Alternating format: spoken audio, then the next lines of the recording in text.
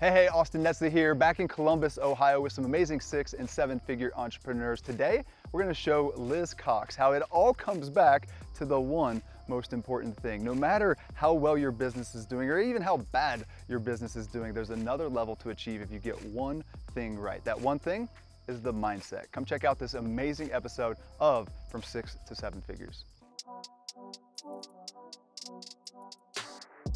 Hey, Austin Netzley here, author, investor, and founder of 2X. For the past 2 years, we've been working with 6- and 7-figure business owners all across the world to help them get free from the day-to-day operations so they can scale their income and business faster than ever before. And now we're showing you the real-life stories, the real-life principles of what matters as you try to scale, as we walk a handful of entrepreneurs through the journey to go from 6 to 7 figures. Come, check it out. All right, so tell us who you are and a little bit about your business. I'm Liz Cox, and I have Books to Go. We do bookkeeping and accounting, and we're kind of heading into the CFO and controller fields as well. Nice. Who do you guys work with? Other businesses, so small businesses. Largest is probably about 20 million right now, and we go down to the startups that are doing like 100, 200,000 in a year. So. Nice. How long have you guys been in business? 7.5 years. 7.5 years, and your team? How big? Yeah, 7 people. 7 people. Yeah, cool. 7 rock stars. Nice, nice. Yeah. Tell us a little bit about the progression over the past few years to get where you're at now. So actually, before I ask you that, what's your current revenue per year, if you're open to sharing it? Yeah, like 750. 750 per year. And tell us about the progression to get there. Are you accelerating? Have you been at 750 for a long time, the past 7 years? Like what's been the journey? Oh my goodness. No, we like doubled like about 18 months ago. So we went from 30 a month up to 60. And so, and then I was like, oh, great, we're gonna keep growing. This is awesome and everything. And then we stagnated at that point and everything. And which I thought was really bizarre. And it was really exciting to get to there. A lot easier to be at 60 a month than 30 a month. I was like shocked at that. Yeah. Because I have team now. And so before it was all me doing 30. Well, me and a couple people part time. The difference is like I have full-time people, and I'm gotten just excellent at hiring and everything, which I didn't know that earlier in my business. Yeah. And that's one key lever, which got you to where you're at, but now we're talking about you're finally excited for, hey, I want to double again. Because usually you've been coming to me, things are great, you're traveling, you've got great freedom from the business, you just went on 12-day vacation where you only had to work 1 hour, and even that you probably didn't even have to do necessarily, but you worked 1 hour. I delegated that, so that 1 hour I did, I documented it, so I don't ever have to do that again. Exactly, because now you know the power of systems, which is your next lever to start to get to the next level, right? Yeah. So you got a machine that's now doing really, really well, really profitable, and now we're ready to grow. But what's been stopping you from growing? Like what in addition to that has been kind of the big bottleneck that's been holding you back? Because you've got the potential. Oh, yeah. Your clients love you. Yeah. You've got a great service. You've got a great team. What's really holding things back? Yeah. Well, like all I want to do is like grow and market, but I don't feel like I can because we have all this like these things that are just like almost done and like everybody's happy about it, but well, I think everybody's happy about it, but like there's just that extra little bit, and until I have closure on that and close all those loops, then I don't feel it's fair for me to grow my business when I still have current clients that we still have things that we need to finish up on, and that's huge, and it's just huge, it's painful, honestly, and it goes throughout my life. So just like in my business, there's these little things, dangling things. Well, I have that in my personal life too, and it's just driving me crazy because I feel like it's like part of my DNA, but it shouldn't be. So I guess that's, I don't know, I think that will be the game changer. Like if I had everything done and we were just like sitting around looking at each other for a day or two, then like, okay, this is great. Now like day 3, I'd like freak out and everything. But like, I just want to have like, oh, we did it. Let's chill. And then it's like, all right, now we've totally accomplished this. Now we're ready to like take it to the next level. Yeah. And that last percentage, whatever it's 2% or 10% or 20%, it's so easy to do the first part, right? But it's like so hard to get things to completion. And like you said, our business is such a good representation of our life, and like we're missing out, even though things are really good right now. Yeah. Things are really good, but there's such another level in your life and in your business, and that's what we're going to break down. Yeah, so that's awesome. Let's get into it. Yeah.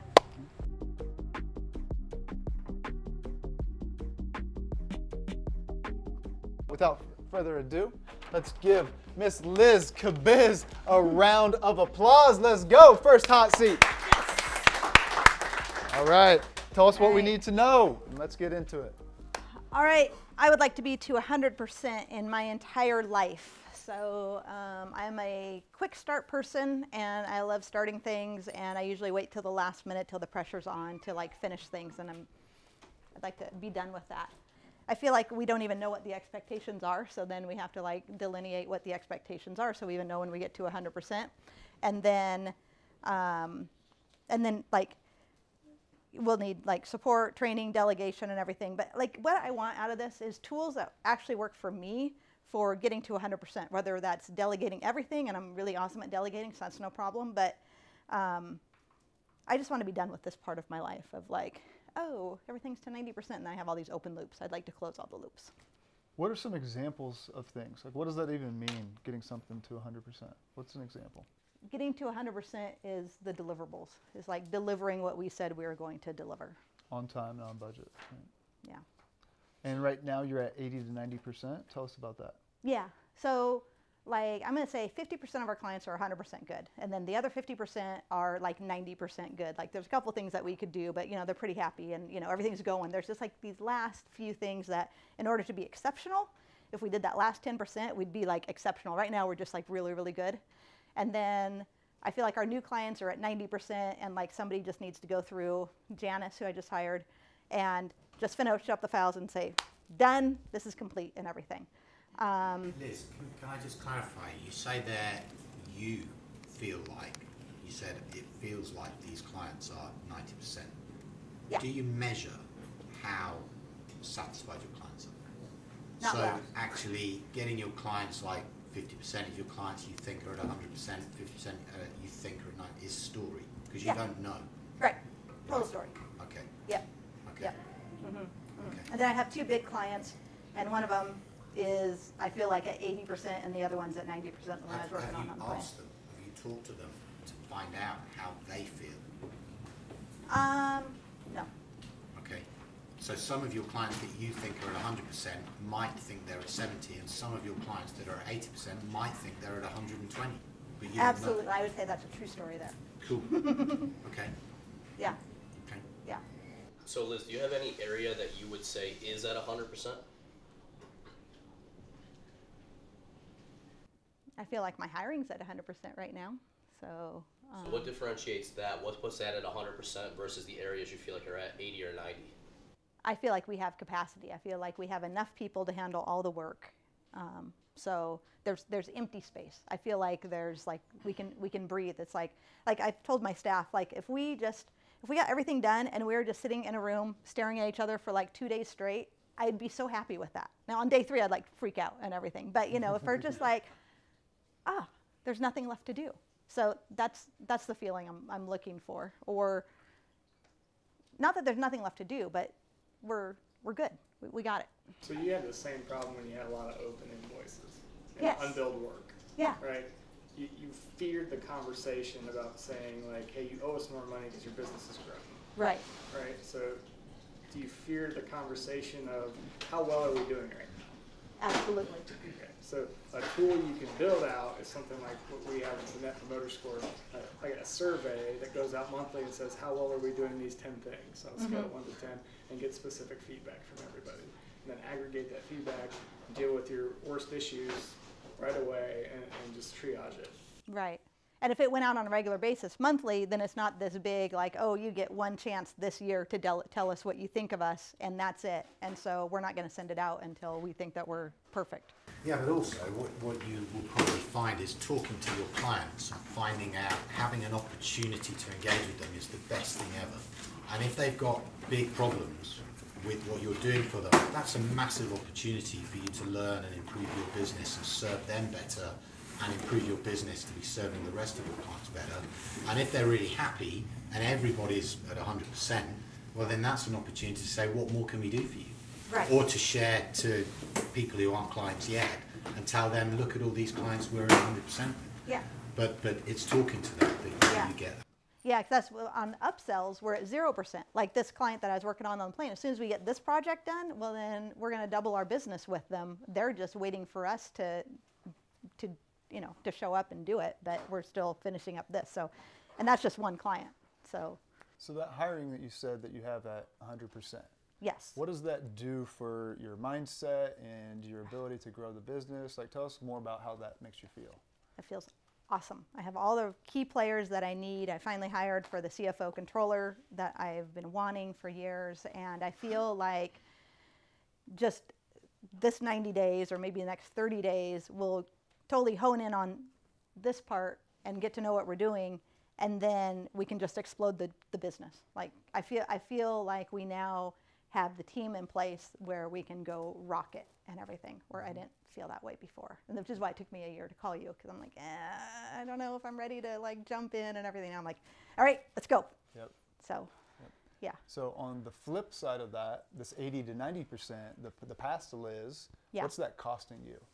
The business, both revenue-wise as well as like your mindset-wise, and how that makes you feel. Yeah, at least $100,000, I'm gonna say, you know, easy. And I mean, upside potential, I mean, like honestly, millions, because if we can get this done, then we're gonna bring in more clients, we're gonna upsell, we're gonna like do. But it's holding us back. Yeah, I mean, it's beyond millions, because, I mean, it is millions, because yeah, this is the one thing that's holding us back of exploding the business, is like, but we're not done with what we already said we were gonna, with our prior commitments and everything. Yep. So, yeah, and then mindset, my peace of mind. I mean, that's the one thing that keeps me up at night, and doesn't really keep me up. I sleep pretty well, but yeah, it's just this noise in the back of my head, and but we don't have anybody upset with us. Well, maybe one. I don't know. I haven't reached out, so I don't know. But so Liz, how well do you think you focus? When the deadline is on me, and it's like, I don't mind missing deadlines. They're more of a guideline for me, and I get really focused when the heat's on. And also, you know, like 5 in the morning when I've got my coffee and nobody else is around, that's a really good, I'm super focused then. All right, who keeps you accountable? Because you don't mind missing deadlines. Nobody. You, now. Him before, now it's you. Congratulations. One thing that we're going to be working on, and everyone can benefit from this, every week I want you to ask 2 questions. 1, what went well last week? And then 2, what was one major challenge or headache I had? And what we're going to do every single week is focus on that one thing. Because if we're getting rid of or reducing the major issue that we had the prior week every single week, 1, we have focus, and 2, that helps the business. So imagine if we did that every week for a year, how many improvements we would make, and how many of those things that are at 80 or 90, we're going to get to 100% because we're focusing on one thing. Okay? And then we've got that 1 week deadline. We're not going to solve, you know, world hunger in 1 week. We're going to solve one of these pieces and get them closer to 100 every single week. Absolutely. What stops you at 80 or 90% though? What is it that's stopping it from getting done? And what's not getting done of it? Well, like the client itself. I don't know what stops me. That's like, this is the very well ingrained in me when I was in, so I went to private grade school, super smart, get to high school, went to public high school, and everything was super easy. So I didn't have to show up for class, I just had to show up for test. I test well, so I created bad habits as a teenager, is my theory, of just like, oh, I can just show up and not put work in and everything. And so now I just kind of have like, okay, I'm gonna wait till I'm not gonna pass the class, and I'll go do everything that I need. And so it's the same kind of mentality. It's like, I don't know, it's an irrational mindset thing that I think is immature. What would you just say? It's a what thing? Irrational mindset. So there's something called the 2X formula, right? And we started the day talking through this. There's 10 elements involved, but none of it matters if we don't address what? Mindset. All right, so the first piece of this is the mindset. This is what we're really trying to solve. All right, there's several things going on here. One is your business is so darn dialed in that it doesn't need you. That what you're ultimately doing subconsciously is creating some excitement.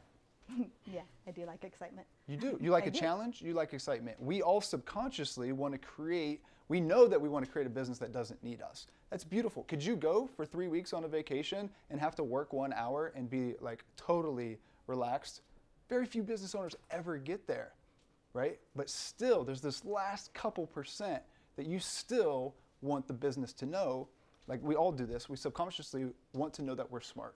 And we want the business to need us. Even though we say that we don't, we subconsciously want the business to need us, right? So we have to recognize that and let go of that. The other thing that I mentioned was the excitement, right? We need to have you go on a vacation every single month. Yes. Because that's your excitement. So then it goes back to step 2. Beautiful. What's step 2? Yeah. We got to go back and understand what the heck's the vision. And this has to get us so fired up. If it doesn't, then we're just going to like not make the proper strides. So for your life, for your business, now I love the Liz right now, because now you're like, I want to double. You didn't tell me that for over a year. No, I know. Yeah. And now, same thing with Aaron. It's like, hey, I want to double. Boom. Now we've got a strong vision that's going to pull us to that last 2% that you really need, because you're so close. You're so close. Yeah. And the other thing with mindset is there's huge accountability here. And this is the case for all of us as business owners, right? Zach, you kicked off the day with, I'm lazy as shit, because you don't have anybody to hold you accountable. Besides when I text you every day, hey, what's going on? You don't have anybody holding you accountable, right? It's the same case for all of us. So you know what's way, way, way easier than holding ourselves accountable? Having a coach do it. That's one option. Holding others accountable. Let's take everything off your plate. Let's put an owner in place that is somebody else, like even your garage. Your personal assistant, if you don't have one yet, we'll make sure that you do. They own your garage. Sugar owns so much of my life. Like, it's crazy. Phoebe used to own my dating life, and she was like, you know, so whatever. Like, let's have people own that, because you can hold them accountable. It's easy to do that. Right. Right? Yeah. And it takes the pressure off. We're business owners. You pay people. Yeah. And they're so much better at it. Like, They're so much this better is at not it. my thing. And So they again, why people share torture? different things that they were passionate about up here. There's people that love whatever it is. Cleaning a garage. Organizing is not it. There's people that love it. Let's find somebody. Let's put a name beside it. All right. Every single thing, we need to get really granular on what's holding us back, what success is, what 100% means. So you do have a list of this. You've got your garage. You've got all your clients, and like specifically what that means. Let's list that out and put a name beside every single micro step of that, right?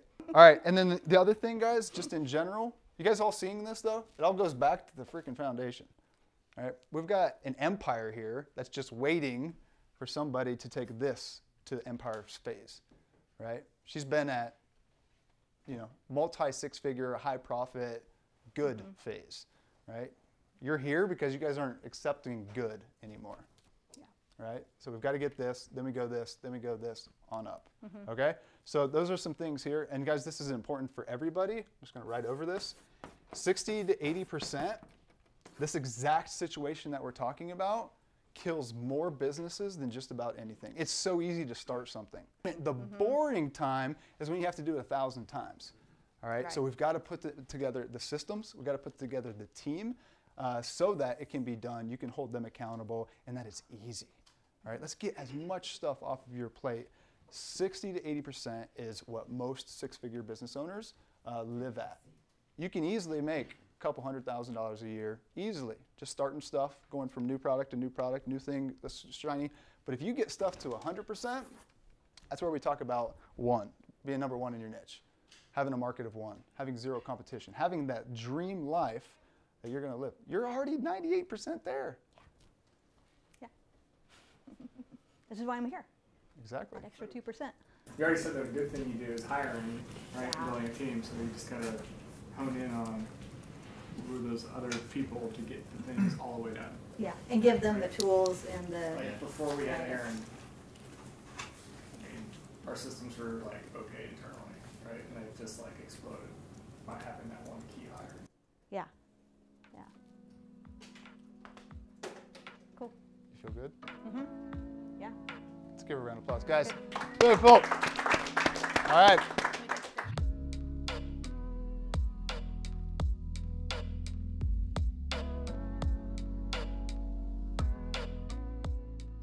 So as you can see with Liz, no matter what problem we're talking about, it usually goes back to one thing. It goes back to that mindset, All right, so whether you're at 6 or 7 figures already, what you've got to do is go back and understand what are the real issues here, because what we see in businesses that we work with is that it either goes back to a systems issue or a mindset issue, and most of the time it's mindset. So what you've got to do is understand what core beliefs, what limiting beliefs are really holding you back, because you could be doing really well right now. Like Liz is doing really well. She has a great profitable business, she can go on vacations, but she knows that there's another level, and she's holding her business back from doubling and doubling yet again into the multiple millions, and she's going to do that now that she's identified that mindset is holding her back. She's going to go from 80% or 90% on some things to that final 10%, that final 20% that separates so many entrepreneurs, all right? It's easy to start things. It's hard to get them to 100%. Have that be a culture thing, have that be a mindset thing. Focus on doing less, but better. Get it to 100% and you will scale